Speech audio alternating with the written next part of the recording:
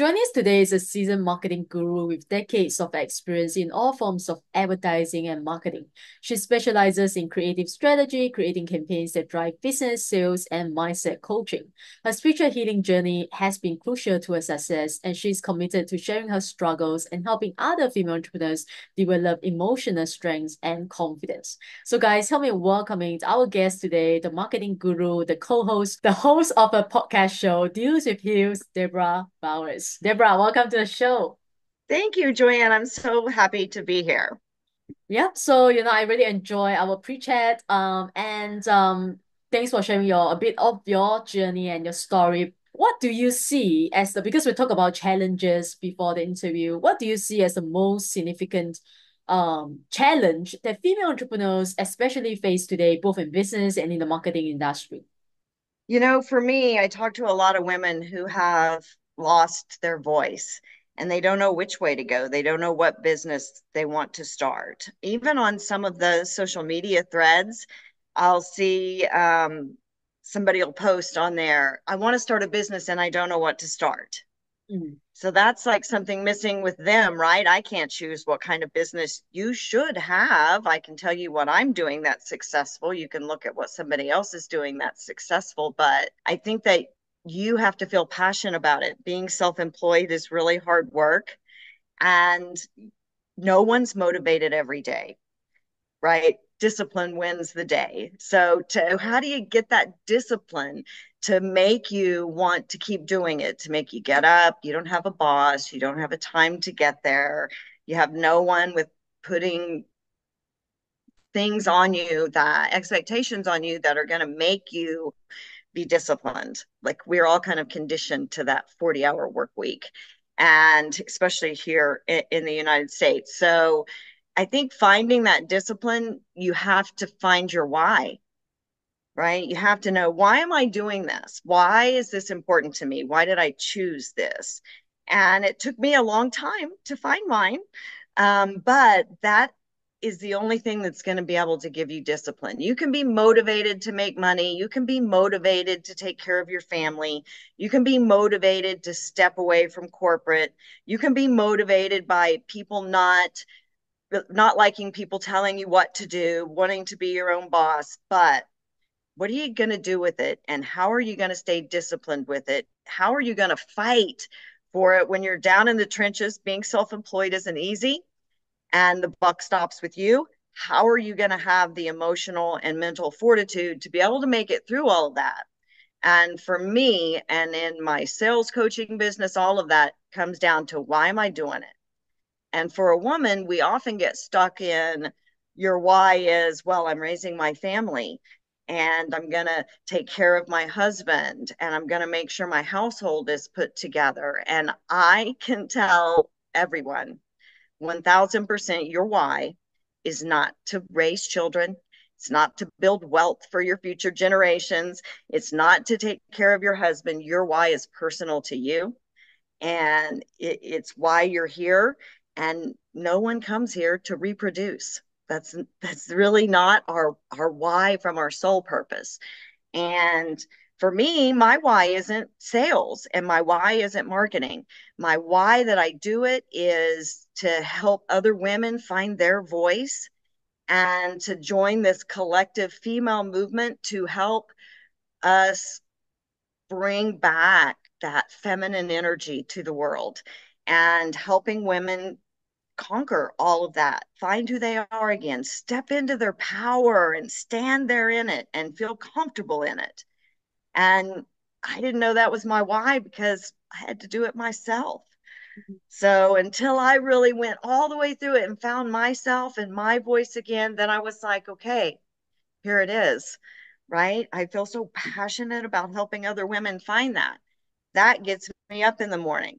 That gets me up and makes me want to go be a better marketing person, a better salesperson, a better podcast guest, a better podcast host, and a better friend. It really is, it really does come down to that. I think that's a huge struggle with women. We are all so wrapped up in making sure everyone else is okay. Yeah. So Yeah. that for me, the number one struggle female entrepreneurs is finding their own path and standing in it and not making decisions based on what's going to make other people comfortable, what's going to make other people happy, especially people we love. That's easy to sacrifice. I raised 5 kids. I spent a long time, couple of decades, sacrificing because that's what we do as moms. Everyone's needs comes Yeah. before our own. But you have years of experience in sales and marketing. Were you in a job? Like, how did you become an entrepreneur? How did you become, start your own business and start helping other entrepreneurs? You know, it was a really long journey. I started out just straight out of college, working in corporate America, sales and marketing, and I learned so much. And it was in the 90s. So I'm going to be 58 in November. So I'm older than I look, but it took me a long time to get to where I am. It was a really long journey. And that's part of the reason why I could never find what specifically I wanted to do. And I, of course, got married right out of college and had kids and climbing the corporate ladder. And then my marriage fell apart and eventually I got remarried and he had 2 kids too. We had 4 kids under the age of 7. Wow. And if you want your 4 kids to not be criminals when they grow up and to do be good, productive adults, you can't both work 60 hours a week. It and that's what we were doing. And so I took a step back from my career and helped my husband build his businesses and Hmm. helped other people build their businesses and took care of my family and raised my family. And there were, as I sit now, I can look back and think to myself, gosh, if I had made this decision then when I had this kind of uncertainty happening in my life. But truly, when you're in that point, you're making decisions based on what's best for everybody, what's best on for the household. You're not, hey, everybody's about to sacrifice because I want to go start this. And although my husband did it multiple times, Mm-hmm. I never did it. I felt this kind of outside pressure. I was got into that people pleasing and if I hold all of this together and I really lost sight. Now I always did marketing consulting on the side, wrote business plans and marketing plans in addition to working and building my husband's businesses. But I ran a construction company as CEO for a little over 7 years. Um, I'm not passionate about construction, Yeah. but I felt like I you take the fastest path to being able to solve the goals for your family.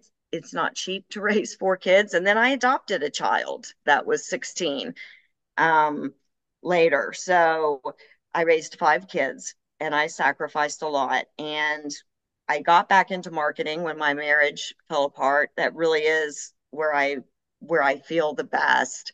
I have a communications degree and I love marketing and building campaigns. I'm competitive. I want my customers' campaigns to do well, and I'm good at it. I'm really good at it.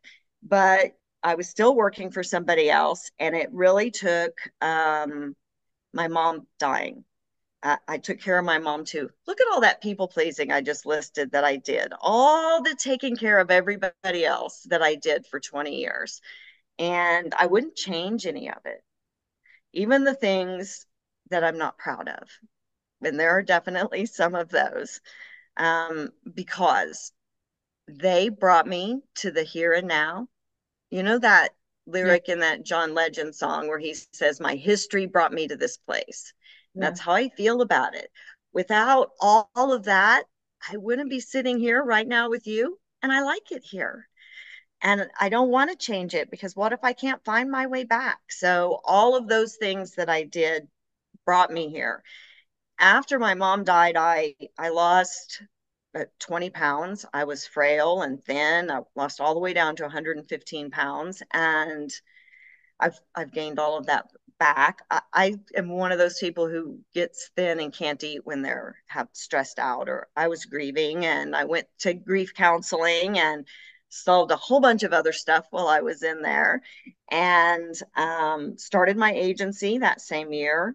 And then a year later, started my podcast. And I'm just never looking back. Honestly, I feel so much. I'm more in my own skin today than I have been in 20 years. Yeah. And it feels great. But it took a look at all the, it took me so long to get here.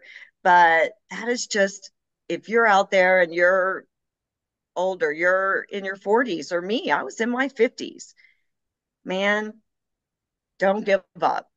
You Mm. can still do it. You can still put your life together. I changed my mindset, changed my life, got healthy, and it's possible. And in fact, you might be better at doing it now than you were when you were younger. I was so unsure of myself when I was younger, and I am so much more confident now, that I'm older in my 50s. Yeah. I'm so glad that you mentioned about your podcast because I want to know why did you, because I know about podcasting, why did you start your own podcast and what inspired you to start your own podcast? And then I will ask my next question. In the past, I would have, I don't know what, dreams or kind of thoughts about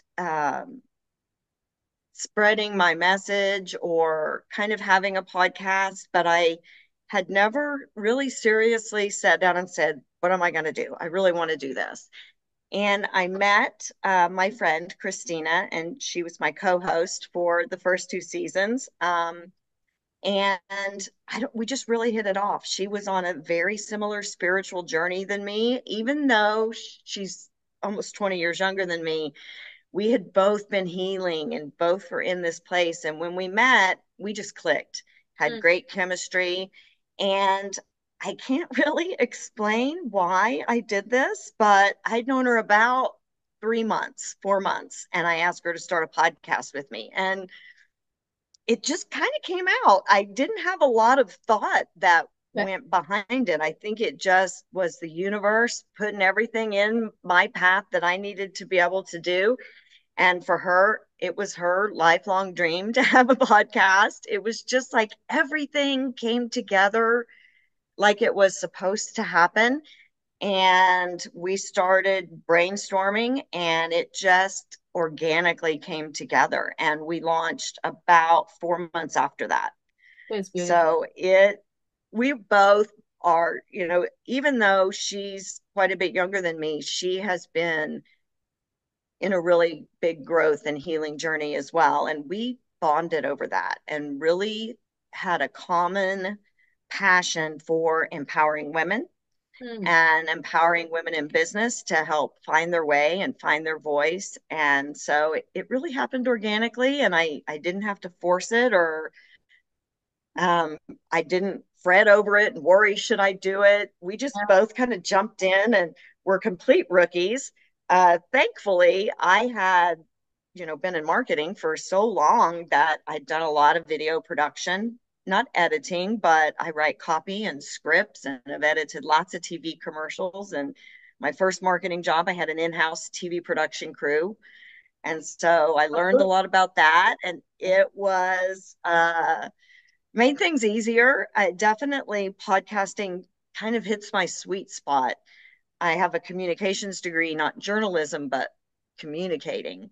Mm. And it just it just worked out really well for me. My marketing and packaging and all of those skills helped with content and planning content. Mm. I do tend to take a kind of packaging look for it for topics and splitting topics. And, this season I'm going to talk about these topics and then really packaging them together in a way that it makes you, coming up with all the content all the time is so difficult. Most podcasts fail because they run out of things to talk about, which I'm sure you can tell is not a Yeah. risk for me really at this point. But being able to separate and say, I don't want to all talk about um, all sales. I don't want to talk about that all the time. I also want to talk about some female empowerment stuff and issues. And so being able to package them, make sure that I stay true to what I want that content to be. And so that helped us too, that I was able to have those skills. And so now we've come to a place in the podcast where Christina is taking a step back for her family, and so I'm rebranding as single host, still keeping the name Deals with Heels, but it's exciting to Yeah. see all of the changes. And it feels great to accept them and not try, I could have very easily come in and tried to convince her not to, but we have to trust each other and understand that people do what they need to do for themselves, and it's not a character flaw. Yeah. And I believe everything happens for a reason, right? I know you are spiritual, everything happens for a reason. Maybe this is the path that you have to take. This is your next, step. And it's so interesting because I work with so many people. I help people start a podcast, and so often I hear excuses like, who am I to start a podcast? There are so many podcasts out there, do I have enough to say? Everything that you mentioned, right? So again, so often it's only from people like females, I don't hear it from men, but saw my female audience or followers who give me all these excuses of why they can't start a podcast. And I think it's so closely related to what you do and how you help people. It's about finding their voice, and it's so important, right? Because podcasting is all about sharing your voice, sharing your message, your story. So I know, yes, we now established the problem, right? The challenge. We as female entrepreneurs, we struggle with finding our voice. Why do you think that is? Like, why is that?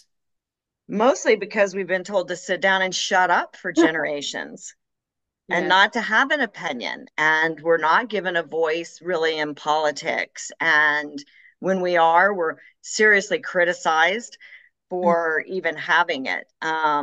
It really has been a millennia of us people pleasing. Gosh, you'd sure be a lot prettier if you'd smile. And all of the this is the way you're supposed to be. Sit over there and be pretty and be quiet and Yep.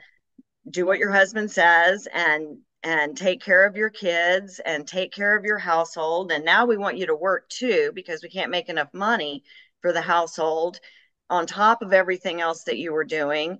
And we just had our voices suppressed. And epigenetics is a real thing, DNA memory. You pass it down from generation to generation. Mm. And PTSD, they've proven, it makes actual changes to your DNA. So if let's take, it's easier to understand it from something like African Americans and slavery. I've met many African Americans, and they feel, and you can feel their pain, and it feels like they were slaves themselves. They have deep rooted pain and PTSD from it. And yet they weren't slaves. Right. And so that to me started kind of my down the rabbit hole thinking about, and women are the same. It's harder to picture it in your mind, but think about the PTSD that slavery would cause and the changes that happened in your DNA. And now, well, you're not allowed to heal it because you're still a slave, and now you've had kids and you've passed that down and to them, and then the same thing happens to them, and now here we are generations later where we're not slaves anymore, but someone in that line has to be strong enough to heal that Yeah. and to fix it so that when they pass it down, that is epigenetics. That is the spreading of abuse and trauma and changes that happen in your DNA, and it going down through generations. The same is true for women. It's harder to see Yep. because women don't see it themselves, Mm-hmm. right? They don't know why they feel that way. Um, and oftentimes when I consult with somebody, a woman, I hear, well, my husband thinks I should do this. Or they'll say, maybe I should do this. And it's not framed in anyone telling them. Maybe they're not even married, but they'll say, but maybe I should just do this. Yeah. And you can see it. I can see it that that's a choice that she's been conditioned to consider, and it should be taken off the table. Mm. That's not a choice. You doing that is not a choice. How does that help you meet your goal? We Yeah. don't even realize we're doing it. And Yeah. it's not that it's not something that you could choose, you could, but is it the best for you? No. Why are you even suggesting it? And it's because we're conditioned to think we can't do it. We're Mm. conditioned to think, I need help, Yeah. or I need permission. I Yes. need Permission. someone to tell me it's okay Yeah. for me to do it. Yeah. And it's a struggle. And that is not something that we have simply because we haven't worked in 10 years because we took care of kids. That's not why that's there. That is there because of this centuries long Yeah. treatment of women and, domestic abuse, all of the things that have made us conditioned to think this is how we're supposed to be. I personally wouldn't post something if I thought it was going to get people riled up. I wouldn't post something on social media if I was going to get a harsh reaction from somebody. I was very conditioned to not rock the boat, Yeah. right? Keep everything calm, keep everybody happy. That same conditioning for that I had for my family, even even when I knew something didn't feel right. I couldn't fix it. I couldn't change it. I found out when I was in counseling. It's kind of a funny story. So I was in with my counselor, Fred, Mm-hmm. and I was really venting about procrastination. And I'm procrastinating and I'm being really hard on myself, of course, about procrastinating. I don't know why I can't get things done. I just actually, I can't do it. I'm being so lazy, all the things that we torture ourselves with for being procrastinators. And Fred says, Debra, you're not procrastinating. And I replied, you're not listening to me. I just explained to you how much I am procrastinating. And he said, no, you're not. You're in fight or flight. You're the deer. You're in freeze. That's Mm. why you can't fight through it. That's why you can't actually do it because you're in functional freeze. So I was not consciously or in fight or flight. I wasn't in danger. And it's appropriate. It's really important that we have fight or flight as humans. It saves us. For It's not survival. appropriate for us to be in fight or flight because something reminds us of when someone was mean to us 10 years ago, or when we had something happen and we made a bad decision and it didn't turn out well. So now it caused us to go in fight or flight, that memory, or because of some epigenetic memory that we have that's causing us to go, whatever that reason is. I'm not even kidding when I say I think I was in functional freeze for a decade, maybe. It was such a long time. What is a functional freeze? Yeah. Well, functional freeze is, it feels, for me, it felt just like I was procrastinating. I'm not doing a task. I'm not making a decision. Mm. I'm not doing something that I need to do. Okay. And it's not that it's too difficult for me to do. Mm. It's that it feels almost like I'm avoiding it. I'm avoiding doing it. And when you're procrastinating, that's like admin. I don't like to do a lot of admin. I'll procrastinate that and I won't do it. But this was different. This was, I can't make a decision. If I had one thing on my to-do list that caused me to go into fight or flight subconsciously, I couldn't do anything on the entire list. It was inexplicable. I was really hard on myself about it. And once I realized that that's what it was, he gave me one grounding technique and it snaps me out of it. It changed my entire life. And I think collectively, women are in functional freeze. We know something's wrong. We know it's not supposed to be like this. We know it's not supposed to feel like this. And we can't make a decision for what to do to fix it. We Mhm. can't even think about making it. We can't even come up with a plan to Yeah. fix it.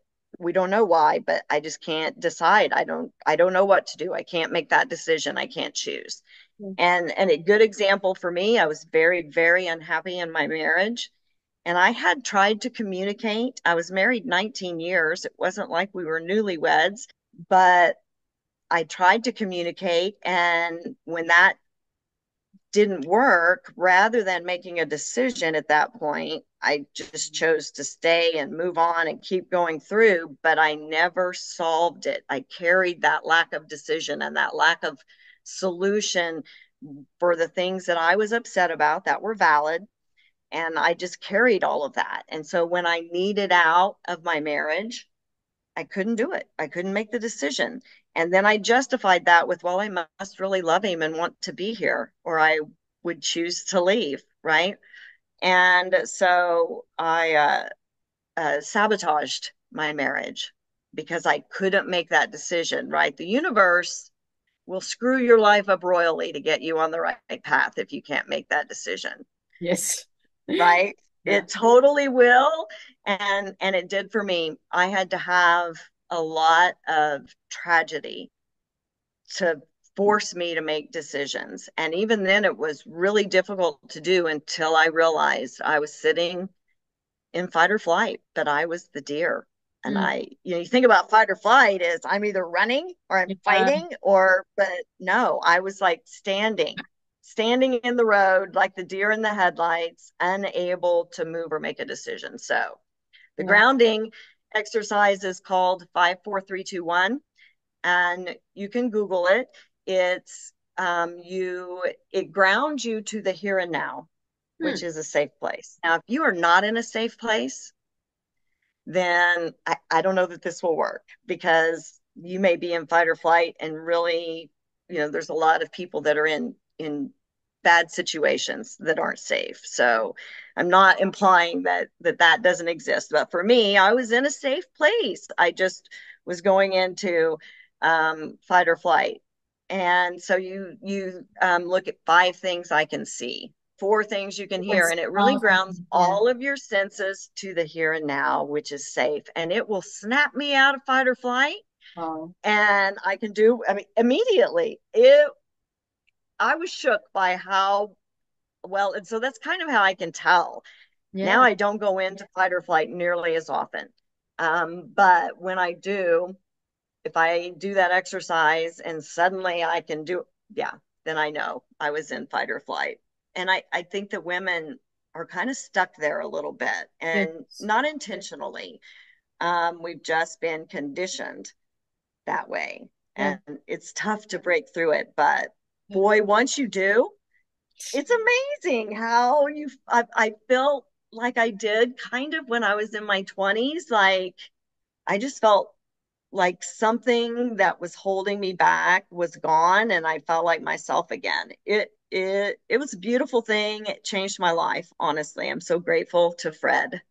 Yeah, and that's why you are doing the work that you are doing today. And you are right. I think there are so many female entrepreneurs, especially we talk about it, like people who are hesitant to start a business, start a podcast. They don't know what to do. They can't make a decision. They can't leave their job. Right?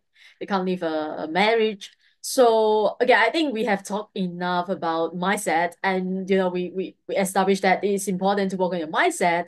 But now that's because I know my listeners, they also want to learn some of the strategies and marketing strategies, especially from someone like you with years of Okay. experience in advertising and marketing campaigns, running successful marketing campaigns. So the first question that I have is, people today, we talk about social media, Instagram, TikTok, and people are posting online, posting contents online. We are getting overwhelmed with contents, right? So why is it that I see so many people, especially coaches or entrepreneurs, people who are trying to start a business, trying to build a momentum, trying to build a movement, sorry, and they're making tons of content online, but it's not working for them. It's not getting them clients, and they don't know what to do. My industry, marketing, advertising, agencies, all of that has become very segmented, right? We have content creators and social media managers and digitals and website design and photographers and branding photographers and all of the things. And to entrepreneurs and small business people, they look like they all do the same thing. Yes. And what I have found is that none of them sell anything. Mm, So they used to always say, especially when the internet first came out, that 75, 80% of your content shouldn't have anything to do with what you're selling, right? That you should build an audience so that your audience is watching, so that when you have your sales messages come in, that 25% that's left, that's you actually promoting your business, you have all the eyeballs on you. And so they see your sales message. That's the whole point of organic content.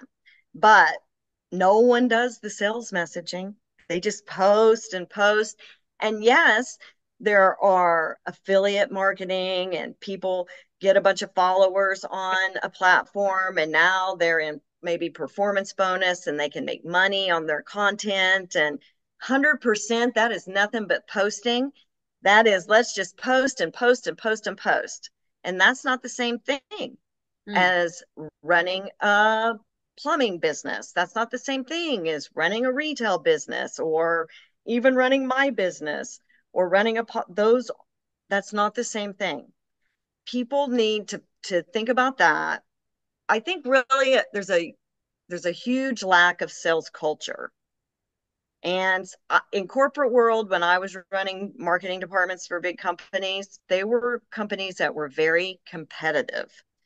It was a competitive industry, sometimes cutthroat industry. And as a marketing director, I was responsible for the plan, the marketing plan and the budget, but the growth that went with it as well.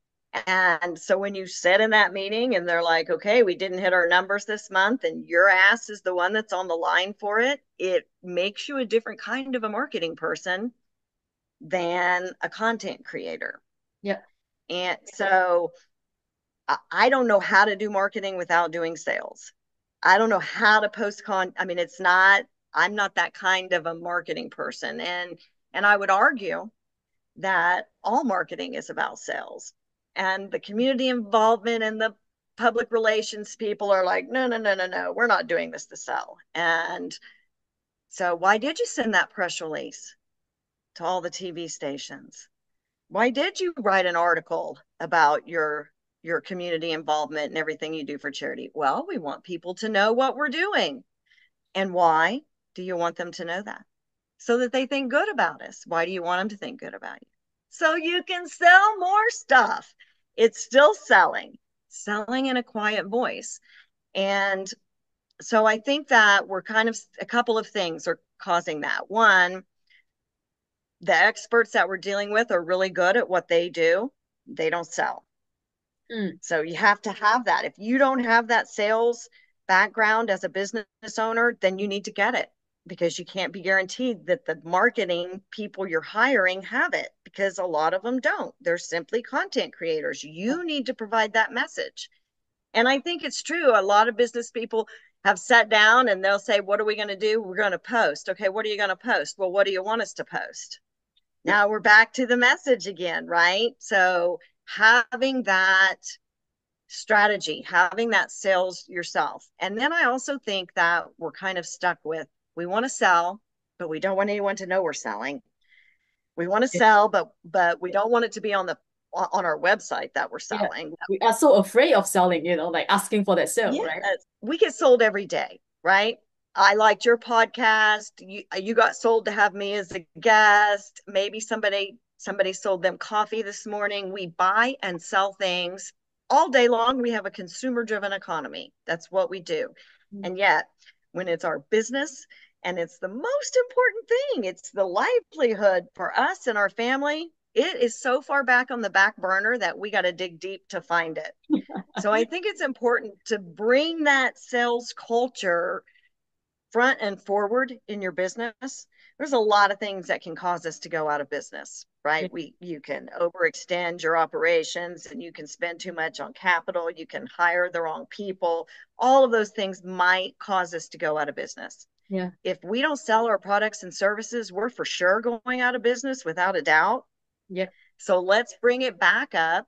That doesn't mean we have to be the car salesman here, sell, sell, sell. Let's go, go.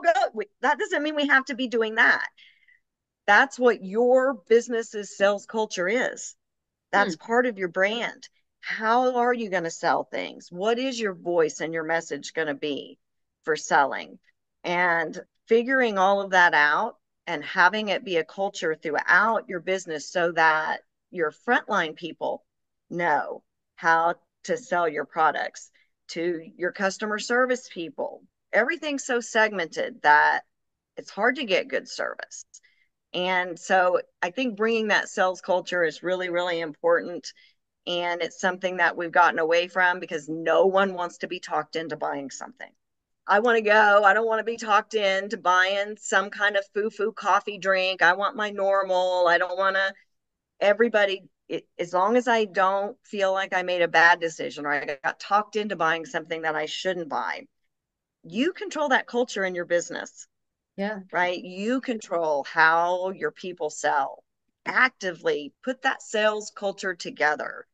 And now, while you're doing that, your target audience, I have a lot of people that are like, we've met with several different media companies and they've all agreed that social media is our next place we need to be. Hmm. And they're business to business. I sell to other businesses. Why would I need to be on Facebook for my business? Look how much of that's wasted. I sell to other businesses. How many percentage of people on Facebook own a business and are the buying decision person for that business? It's such a small amount. So look at all of that content that just goes to the wrong people. It goes to people you're never going to sell to. And that is also a function of you're going and talking to a content creator Hmm. and their solution. Like you go to a surgeon, they have a surgical solution. Yep. You go to a content creator, they have a content solution. I think that's part of it too. And it's not that those are terrible companies. They're not. They're great companies. They make great content. Yep. It's that you need to find the one that does what you need to do and make sure you know where your customers are. Hmm. You know who your customers are. So then you can decide, I'm business to business. Boy, I'm going to be on LinkedIn Yeah. because that's where all business people are. And there's that kind of marketing, the Hmm. actual marketing where we're getting into not just what your brand looks like visually, but what is it really? What are your values? And in a deeper level than loyalty. So we're going to use the color yellow. It's more than that. It's how who are your customers? Are you going to be the low cost provider? Are you going to be middle of the road? Are you going to be the Cadillac? Those make a big difference. If you're the Cadillac, don't ever offer a discount. That target, they won't buy something if they think it's cheap and not worth it. They buy things that because it's always about value. Yeah. How do you make it valuable? The low cost provider is always going to have a discount and they're going to have to do a lot of volume Yeah. to make the same money that these people do. So knowing all of those things about your business is important so that you can communicate them to the marketing people that you're hiring. Yeah. I mean, great. This has been so great. I mean, so helpful. A lot of tips that you have shared with our listeners today. I'm sure there's a lot more we can talk about, but looking at the time, that Are was we of your time. And is there anything else that you really want to share? Perhaps I didn't ask you, didn't let you. Of course, I'd love for everyone to check out my podcast, of course. Deals with Heels, where female entrepreneurs thrive. We talk a lot about sales and marketing and mindset and business growth and all of those things. But honestly, mindset is the most important thing. It controls whatever you want to be successful in. You have to have the right mindset. And it's definitely true of sales. Sales can be discouraging and it can be frustrating and especially if you're a business owner and sales isn't what you do best. So rarely it is. It can be discouraging and mindset's really, really important in my sales coaching business. Mindset's a really big part of it. And so focusing on that and making sure you're the negative self-talk that we talk to ourselves, we don't realize we're doing it, that we're not only maintaining a positive self-talk, encouraging self-talk. No one's in a good mood every day, no one's positive every day. So flow with the punches. Know that when an obstacle comes up, take a beat. Why is this obstacle in front of me? Maybe I'm not supposed to go that way. Mm. Maybe that's the wrong way.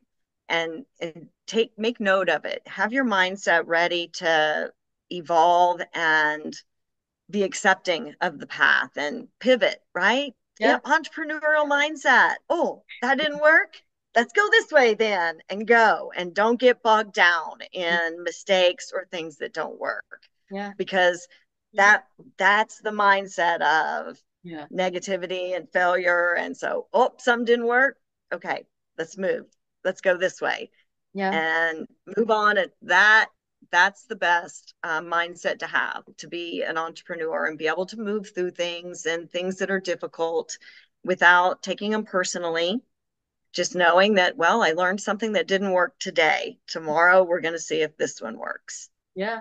And we are getting closer to our success, right? Because I mean, success is Yes. never a straight line, and we all seen the graphic about like a lot of lines, and we have to figure it out and do it. And Yes, just so make sure you don't go backwards, right? Keep going. You can go all the different directions, but it's not negative for something not to work. yeah, That's actually something good. Now I know that's not going to work and I can figure out why it didn't yeah, and learn from it. And now you'll never do that again. yeah, yeah. It's all about mindset. You're right because 80% of success is mindset. 20% is strategies, right? I think Tony Robbins says that if I'm not wrong, yeah, or someone else. I mean, it definitely is. Mindset is everything.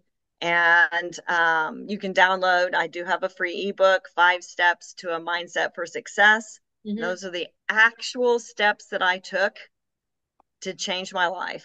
Beautiful. So please, I included the link to Joanne and download that free ebook. Those are the ones, it's really short, but those are the steps that I actually took when I started over and changed my life. And mindset's what did it. Yeah, incredible.